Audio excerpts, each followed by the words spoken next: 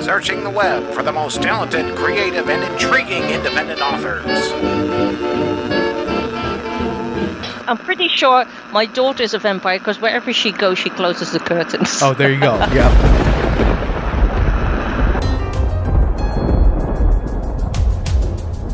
The Emit Blackwell Show, diving into the creative minds of sci-fi, fantasy, horror, and paranormal authors.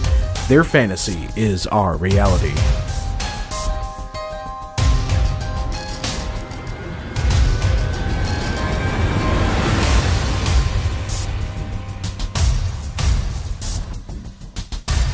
Hello and welcome once again to the Emit Blackwell Show. Thank you all for listening, and don't forget to like, share, and subscribe to this channel.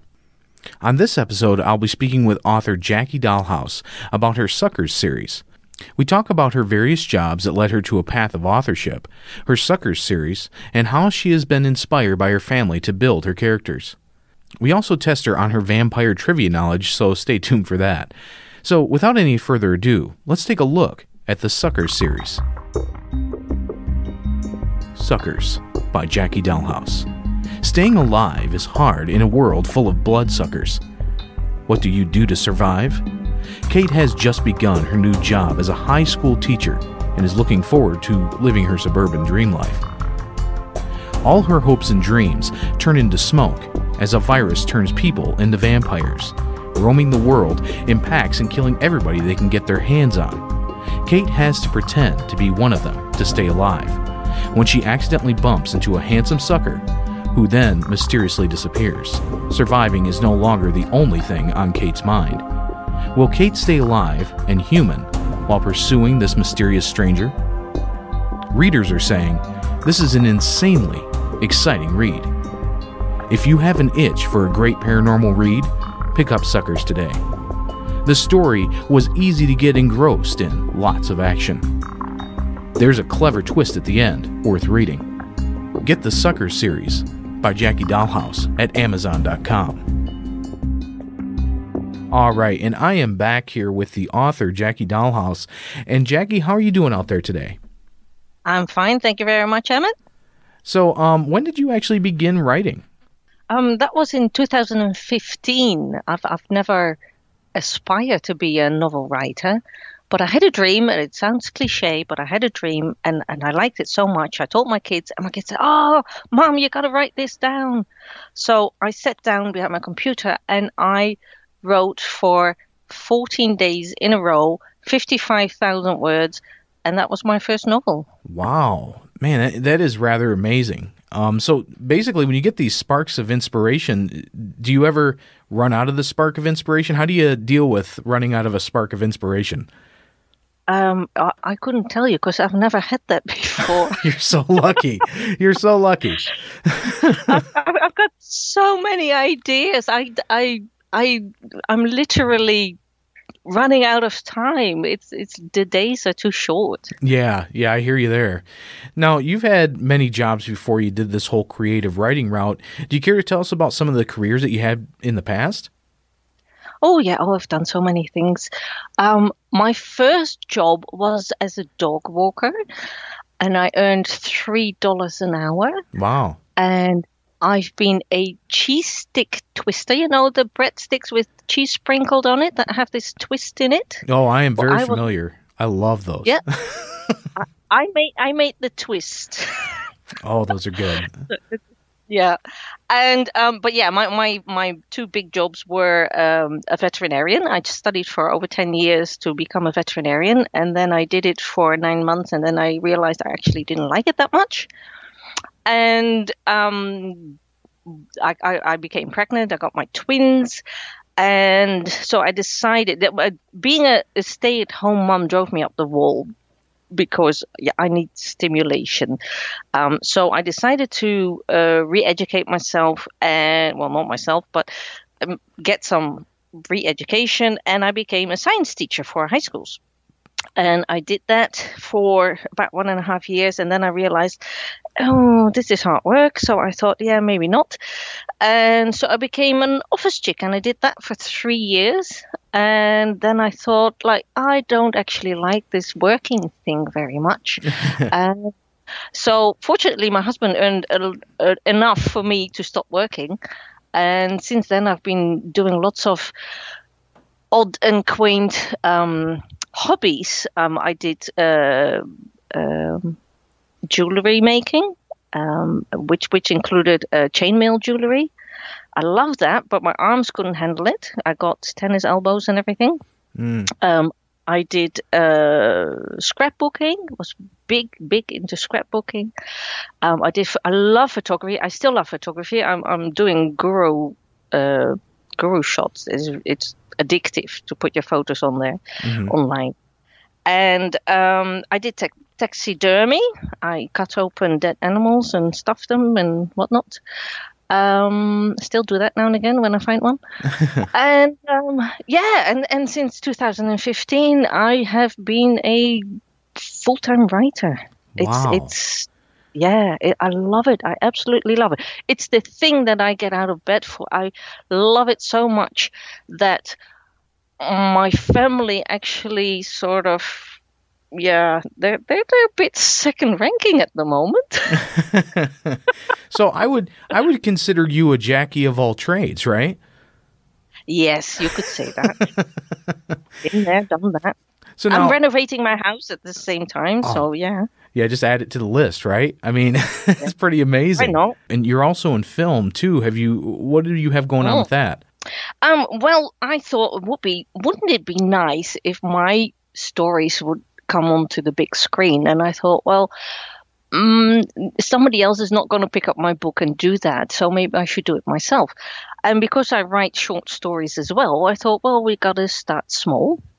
And I created a film club in 2016, and I got some amazing people together, and we might make movies of the short stories that I've written.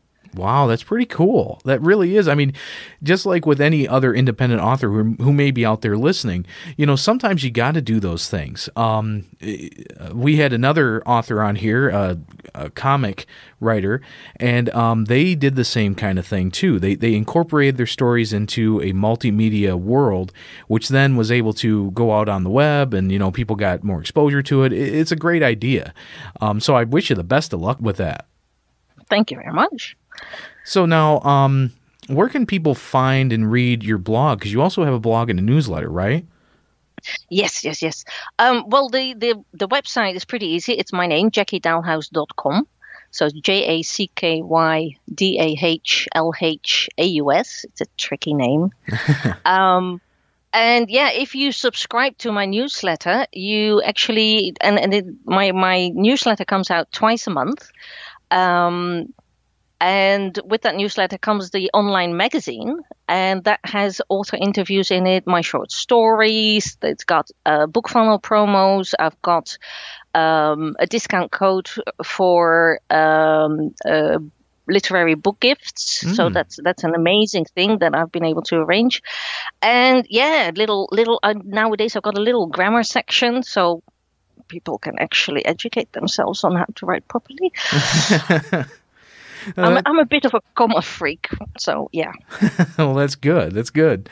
Now, you have in your series, the Sucker series, you have a different kind of vampire, one that was created by a virus. What are some of the events that led up to the contagion? Well, that's all in the prequel.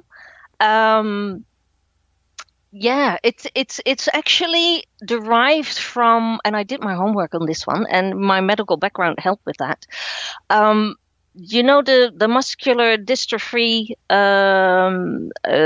illness that some people have, that their muscle tissue is actually wasting away. They're actually trying, in real life, to make a virus that brings the protein into the muscle cell to renew it, to renew the muscle tissue.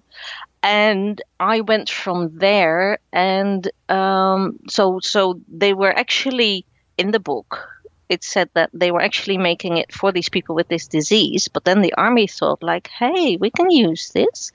And they tried it out on normal, healthy soldiers. And of course, things go wrong big time. Yeah, that's usually the way it happens, but still, Yeah. that's an awesome way to get that inspiration for an idea like that. And I had no clue anything like that was going on, but that is a very unique idea to tie that into your own story. Your main character, Kate, is basically the main character of the entire Suckers series. So tell us a little bit about her character. Well, a lot of people ask me, like, is she based on you? And I'd be lying if I said no. Because we both have red hair that comes out of a packet, and we both make stupid mistakes. And she's very emotional. She is rather short-tempered, and she makes rash decisions that are not always the best ones, but that makes for a good story. Oh yeah, it does. It really does. Now, in Living Like a Vampire, Kate is thrown into a world of vampires, yet she pursues a mysterious figure. Tell us a little bit about that mysterious figure. Yes, well, they're trying to flee the oncoming wave of suckers, the vampire people, obviously they catch up with Kate and her friends, and as she's trying to run away from them, she actually bumps into one, and that was the beginning of my dream. My dream was the middle of the story, and I had to think up of a beginning and an end. But yeah, the meeting of her with this vampire is mesmerizing. She is so infatuated with him because they fall, they run, they bump, they fall, they look into each other's eyes, and she's just smitten. And I know not a lot. I know some people say, "Oh yeah, love at first sight is bullshit," blah blah blah blah. And it's like, no, it's possible. And maybe it's not love, but it's definitely an infatuation. And she doesn't know, because she's been in love before. She doesn't know if this is real love, a different kind of love. And she wants to find out. That's why she wants to get back to him. Yeah. But he disappears. So, yeah, it's a bit tricky to find him again.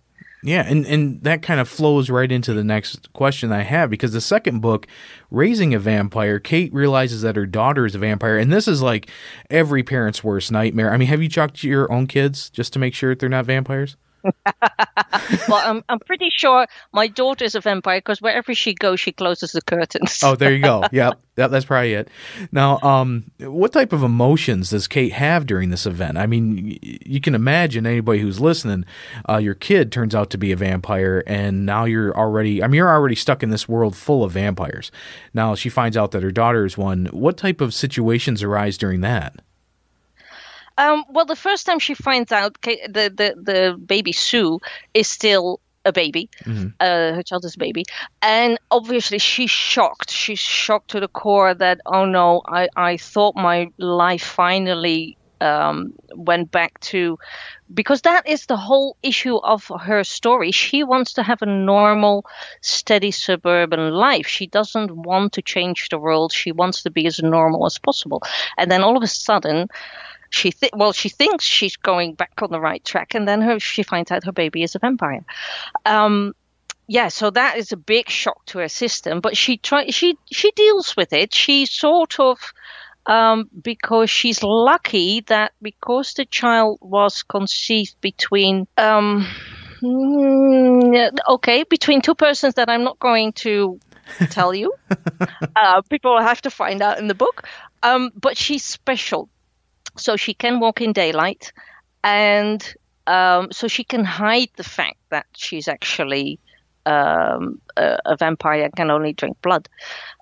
She decides to homeschool the child, so that sort of masks it for a long time. But yeah, one day all hell breaks loose when Kate is attacked in her own home, and her daughter comes to the rescue, and from then on things spiral downhill. Wow. Yeah, definitely crazy situation there. Now, your third book, Killing a Vampire, deals with the relationships between the mother and the child, the lovers and sisters. How did you weave all these relationships into the conclusion of the series? Well, it was actually quite easy, because all these characters started to to have their own life. I've known them since 2016, and I wrote the third book only in 2018, beginning of this year. And so it was very easy for me to write about them because they were real people to me, and they had their own quirkiness, their own lives, their own wishes, their own desires, and quite easy. So now, I mean, you're a mother and you're a wife. Does that kind of play into how you build your characters up, your family life? Yes, I think a lot of it is because they say like, oh yeah, writers shouldn't write about their own life. But if you haven't had experiences, you can't write about them from your heart. You have to know what you're writing about. And yes, you can make up a lot of things, like having affairs and whatnot. But you know the initial feeling, the desires that go with it. I mean, I've been with my husband for over 20 years now. Wow, congratulations. That's a long time. I know, but yeah, it's not been easy all the time. Sometimes I could stick him behind the wallpaper, and at other times I'd love him to death, and I would never wish anybody else to have to put up with me. So I mean, and that's the thing. Yeah. Like when it comes to incorporating things that happen in your family, you almost have to say like, what if? And I can imagine that was like one of the thoughts you had with your daughter is, what if she was a vampire? I mean, all these different scenarios, all these different emotions that you would have going into that. I'm sure you ask a lot of what if questions. Yeah, it's like my kids are teenagers. They're 16 now. Or are they 17? Oh, the time goes so fast. But they're teenagers. So, yeah, been there, done that. And if I wasn't a mother, I could not have written the third book as I did, because you need those experiences to... And I hope to the reader it comes over as believable. Mm-hmm. Because it's hard to deal with these things in real life. So to make it believable in a book is quite a different matter. Yeah, it definitely is. You also create a short story book. Tell us a little bit about the Short Shockers book. Short Shockers is a compilation of short stories that I've written with the local writers club that I run in the local library. And I've been doing that since I started writing because I was born in Australia, but I moved to Holland when I was about 1 year old. So I grew up in Holland, and English is not my first language. So when I started writing, I needed to relearn the English language, and in particular the grammar. I had it at school, but that was a long, long time ago. And I went to the library and I got out this grammar book. A lady said, "Oh, we run a writers group." Oh, okay. So I joined the club, which consisted of only one other man at the time.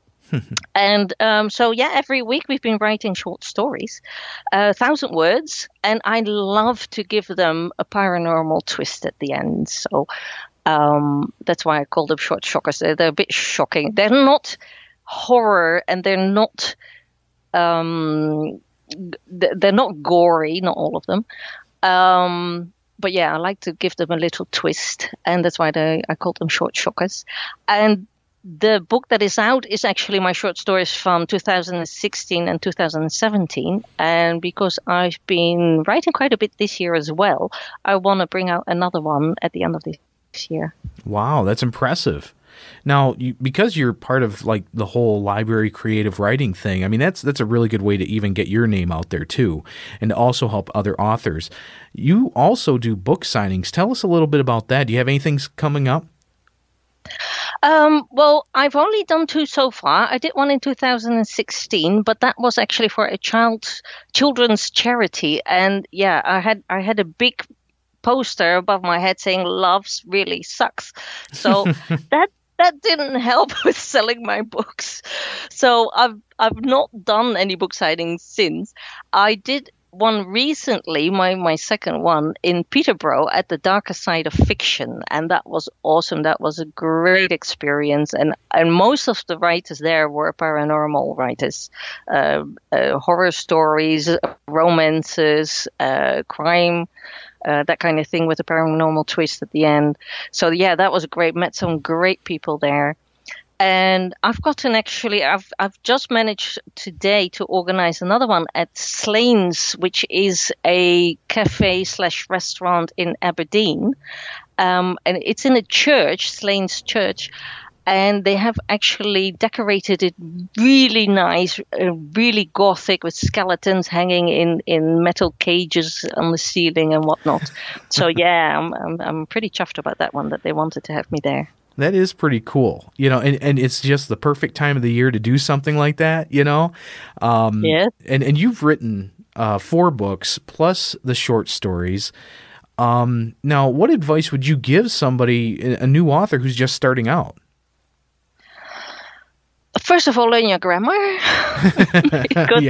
Because that is essential. I'm moving into proofreading as well. I love finding mistakes, and so I love reading other people's works and then, oh, there's a comma missing there, and oh, that comma's misplaced, and there's something missing there, and that kind of thing.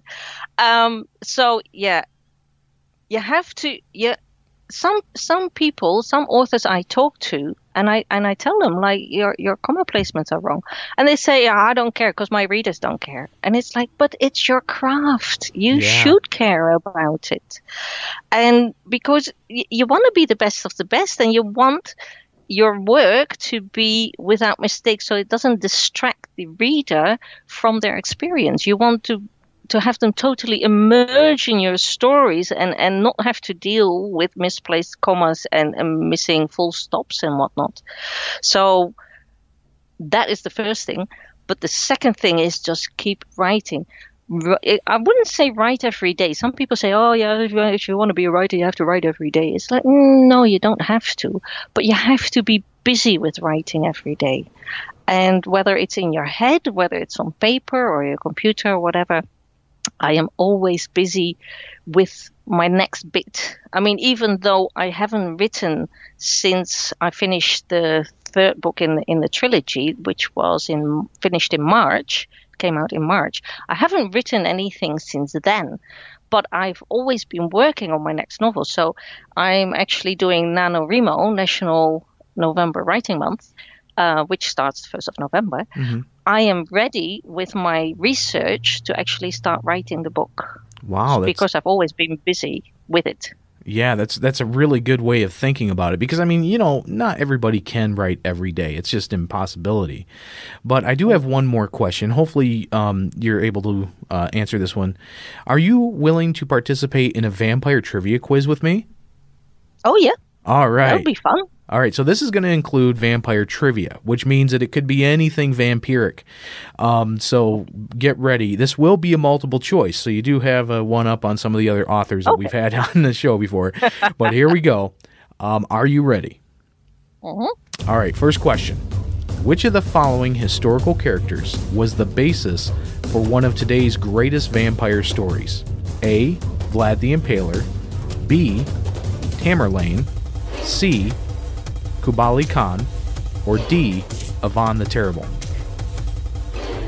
I would say Vlad the Impaler. Yes, correct. Vlad the Impaler was born in 1431. So, here's the next question. Published in 1887, which of the following authors penned the book Dracula? Was it A. Ray Bradbury, B. Bram Stoker, C. Mary Shelley, or D. Ian Fleming? That is Bram Stoker. Yes, another correct answer. Woohoo! All right, here we go. Next question. What was the name of the vampire character that Brad Pitt played in the film Interview with a Vampire from the Vampire Chronicles? Was it Lestat, Louis, Vlad, or Danielle?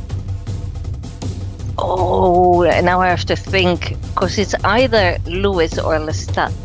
I think it'll be... because Lestat rings the most bells with me. I'll go with Lestat. No, incorrect. Lestat was played by Tom Cruise. Yeah, I knew it. I knew it was the other way around. That's okay. You can redeem yourself. Don't worry. Which spice is known to repel vampires? A. Pepper.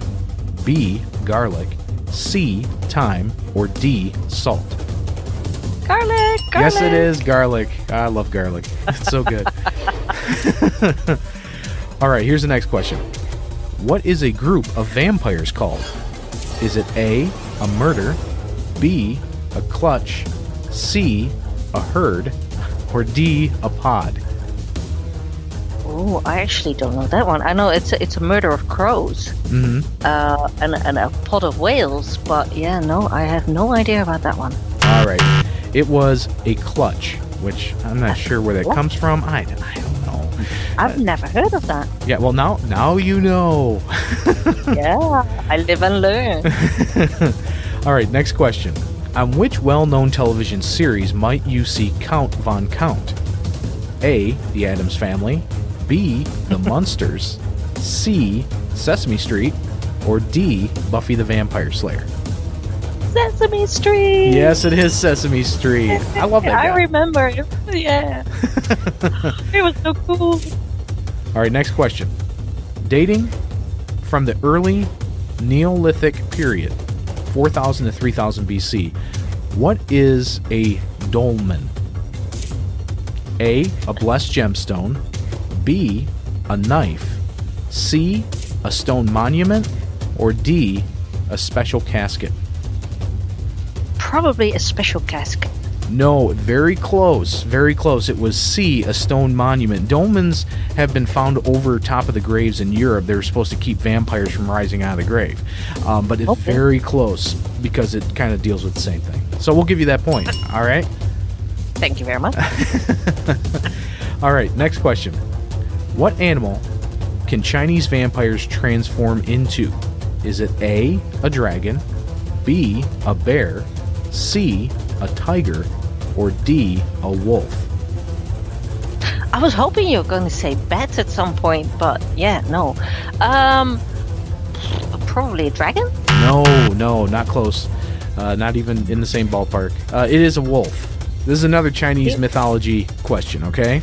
Found in popular Chinese mythology, what does Chang Xin translate to? And this is probably going to be a huge guess because I didn't know this either. A, a blood lover, B, undead monster, C, grave robber, or D, corpse hopper? Corpse hopper. Yes, you got that correct. I think I read about that one at some point. My kids have a book about mythological creatures, and I think I read about it, that one. All right. Hopefully I pronounced it correctly. I probably didn't. But I have no idea. I don't speak Asian. All right. Next question. What was the first film to feature vampires? Was it A, Night of the Living Dead, B, Nosferatu, C, Secrets of House Number 5, or D, Dracula? That was Nosferatu in 1922. Yes, correct. And now for the bonus question. To clear out any incorrect questions that you have, this is worth 1 trillion points. Here we go with your bonus question. Which of these objects is said to repel a vampire? Is it A, a silver candlestick, B, a Bible, C, a cross, or D, a Tickle Me Elmo? I'd love to say the last one. I'd say the cross. Yes, correct. It is the cross. All right, you won the game, and you did a very good job. Some of the questions I didn't even know any information about before I started researching, so good job. And Thanks. So now I've got to read up on my ancient vampires now. Yeah, ancient vampires, yeah. So now, where can people find your books? They are available on Amazon, on Nook, on Kobo, and actually on my website as well. And at the moment, they're actually on sale at 99 cents each. But that ends on the 5th of November. And if people can't buy them now and stumble upon them later, on my website, you actually get 15% discount compared to all the other places where you can buy them. All right. And what was that website one more time? JackyDahlhaus.com. JACKYDAHLHAUS.com. All right. And thank you so much for being here on the show. It was a pleasure having you. It was fun. I'm glad everybody's saying that. It's good. All right. And this is Emit Blackwell signing out. Keep on reading and keep on writing, my friends. And happy Halloween. And happy Halloween. Searching the web for the most talented, creative, and intriguing independent authors. I'm pretty sure my daughter's a vampire because wherever she goes, she closes the curtains. Oh, there you go. Yeah.